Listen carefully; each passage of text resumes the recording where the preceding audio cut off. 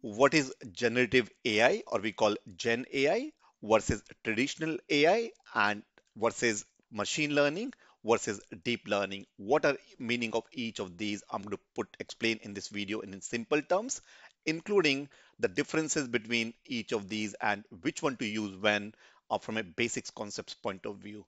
Also, I'll be talking about some of the tools available in each of these categories from Microsoft Azure and as well as AWS about each of these topics that you see here today. And but before that, if you're new to this channel, don't forget to subscribe to this channel because I'm starting a new series about all about AI, machine learning, and generative AI, and with specific to the cloud on specific AWS and Azure cloud. We're going to go deeper into these topics as well. Also, I'm going to cover some of the things like the topics that you see in future, which is like what exactly this LLM or large language model that we'll see as I'm going to cover here today. Also, what is foundation modules, what is common GenAI models like GPT or BERT or T5, all these models, including task transformer, which is an important concept you need to understand if you're working on GenAI, including what is LangChain, and then some of the core services from AWS and Azure related to AI and machine learning as well. So don't forget to subscribe. And before we move on, I go into this topic as well. If you are watching this before 20th of July, which is Saturday, I'm doing a free class on AI and machine learning on AWS or generative AI on AWS cloud, which is how to build and develop generative AI applications on AWS cloud, which is you can register by going to k21academy.com/AWS AI 02. And and if you're watching this in past after July, you still might be having some sessions. We might be, so keep an eye on that URL as well. Now, with that, let's go and straight away move and talk about what exactly this generative AI and each of these concept means as well. So we'll begin with first artificial intelligence. And so what exactly artificial intelligence is? So artificial intelligence, or we call it AI, it's a broad concept of machines being able to perform the task that typically requires human intelligence. These typical tasks might involve things like including understanding languages, recognizing a particular pattern, that can give you the shape or size or recognize and give you some pictures, as well as solving the problems and making decisions on your behalf. Now, in simple example, you can take it as a like maybe you have a robot or you have someone who's performing task on your behalf, like virtual assistant, like you might have been hearing Siri and Alexa as well. Then you have machine learning. And before that, I forgot completely to introduce myself. For those who are new to and first time to channel, my name is Atul from team K21 Academy, and I have more than close to 2.5 decades of experience in IT, and last more than a decade now cloud. And my journey now started on AI machine learning from last 1 or 2 years as well. So that's what I'm sharing, what I'm learning here, what you should be doing as well. So with that, let's next part is about machine learning. So what exactly is machine learning? As the diagram shows, machine learning is a subset of AI, which basically it's about teaching computers to learn from the data. You give a lot of amount of data and it learn based on that. That involves being programming it, programming that machine or that computer to perform a particular task. And in that you have something called as models, machine learning models that learn from examples that you're giving it, and they improve over a period of time as well. So how does these machine learning works? You give a machine learning model lots and lots of data, and then it finds pattern based on the data that you've given to make predictions or decisions on that.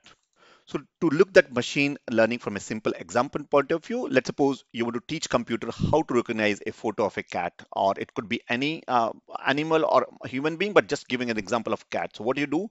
You show it thousands and thousands of pictures of cat, which is actually cat, and tell him that it's cat repetitively. Similarly, you also show the images which are not cat, and over a period of time, computers will learn to identify cats in the photos. So that's how the machine learning works.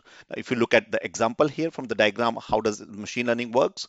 You have a data set which you're giving it, and then based on the data set, it recognizes a pattern, and then based on the pattern, it's going to make this prediction. So from a machine learning point of view, you need to have the data set which is used to train that data set model, And in data sets, you have features and then labels. Now, so the goal is for this machine learning model is to make the features as an input and then find a formula that predicts the output or labels that we call, or that in machine learning algorithm language you call. And the resulting algorithm will then can take a new data and then recognize pattern in the data based on the formula it has devised on that. And that's how this whole machine learning works. Now, if you're not sure, if you need more descriptions, or if you have any comments in the video, or if you have any questions for me, leave them under comment section for me, please. Now, for deep learning, as shown in the diagram earlier, it's a subset of machine learning which involves the neural networks with many layers, and that's why it's called as deep learning or deep. Now, deep learning or the neural networks are much more complex, and then they can take the complex patterns in the large amount of data. So for example, they can do the face recognition, an example of more complex models. How do they work? Now, they're inspired by the deep learning is similar to what you do on a human intelligence or human brain structure and functions. So they can analyze, they can process the large amount of data set and recognize an intricate pattern. The importance is about intricate. So if you give you lots and lots of pictures and say of the human pictures or a face, and based on that face, it can recognize the particular person. So you give you based on eyes or maybe thumb impressions and so on, it can recognize. So example is you have a cat recognition model, but in the deep learning, which is much more powerful, more complex tasks like understanding the human speech or human face or and so on. So that's what is deep learning as well. Then you have a generative AI, and that is the topic which a lot of guys might have heard, especially after ChatGPT, and are more keen on about as well. So what is generative AI?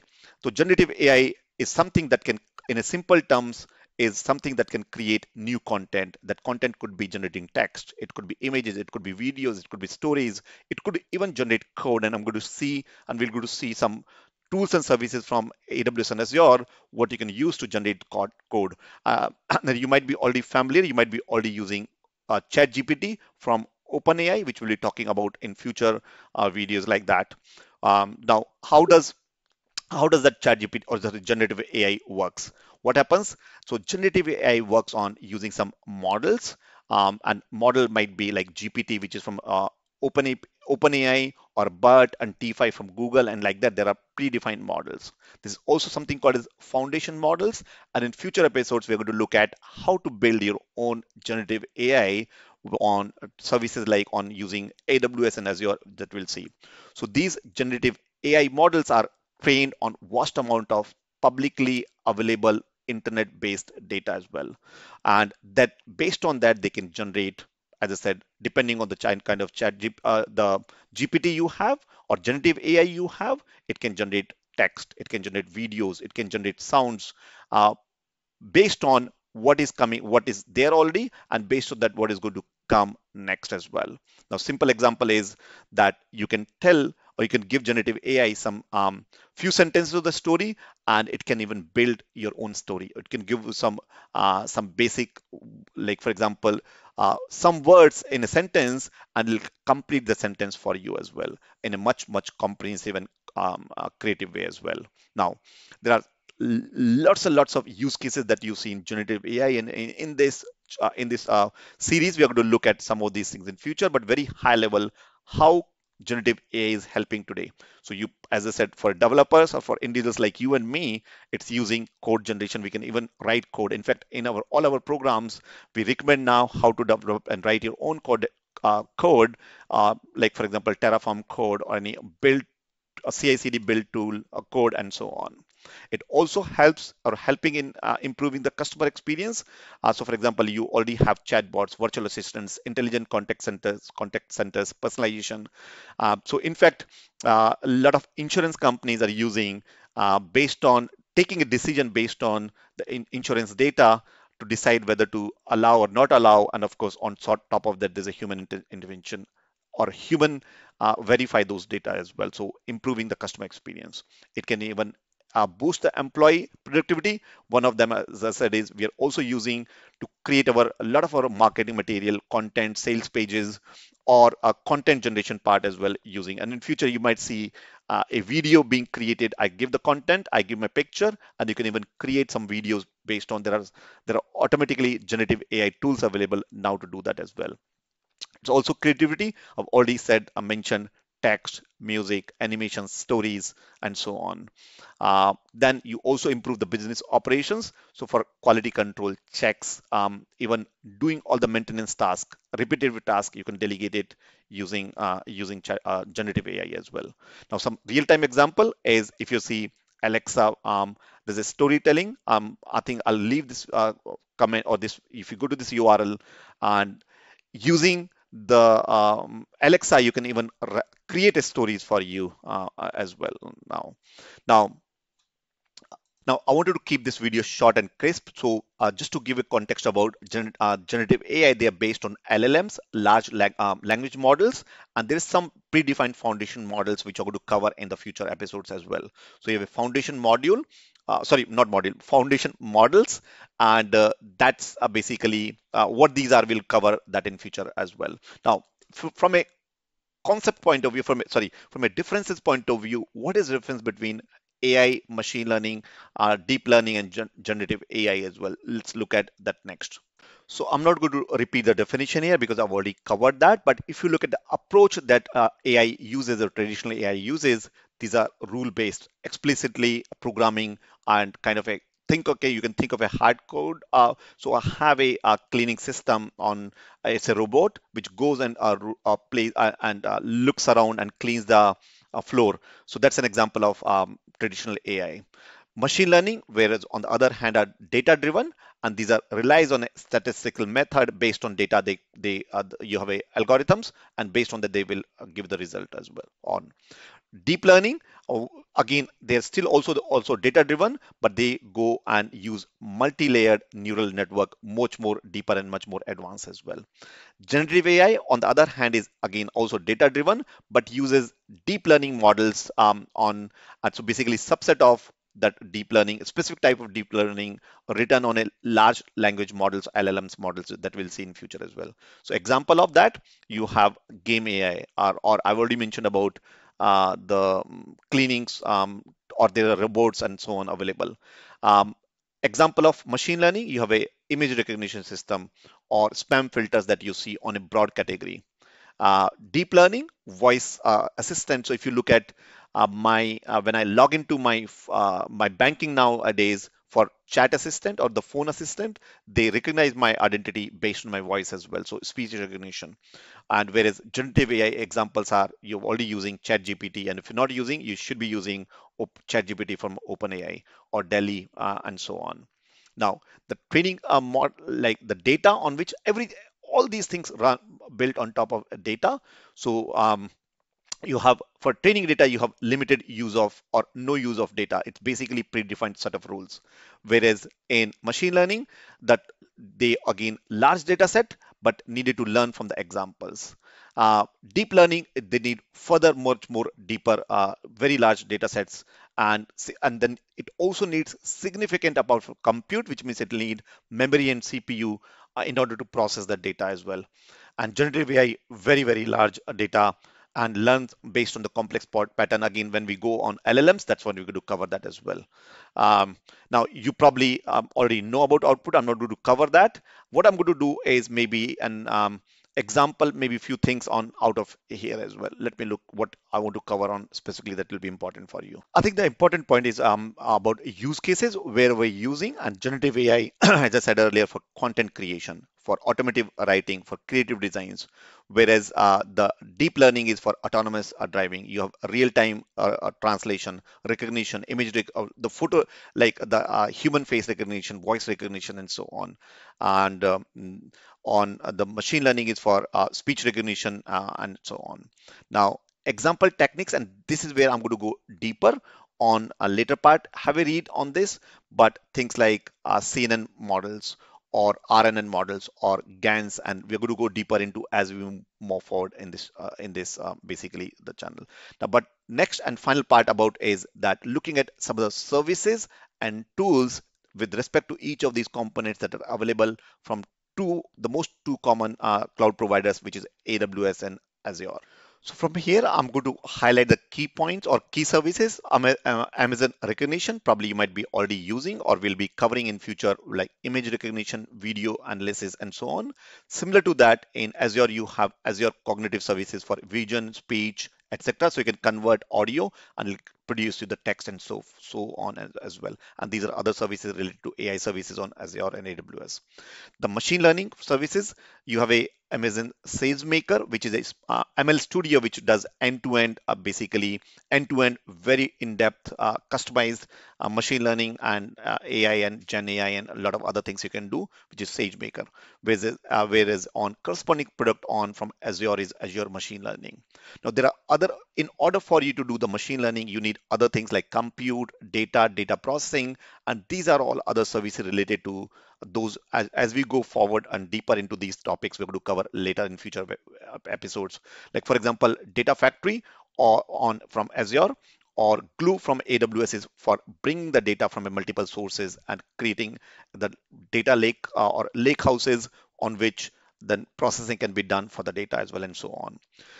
If you look at DL or deep learning services from, you have like in order for you to build these deep learning algorithms, you need some processing or CPUs, and these are all the underlying virtual machines or chips that are available from AWS and Azure. And there are also associated development kits or software development kits to create those deep learning services as well.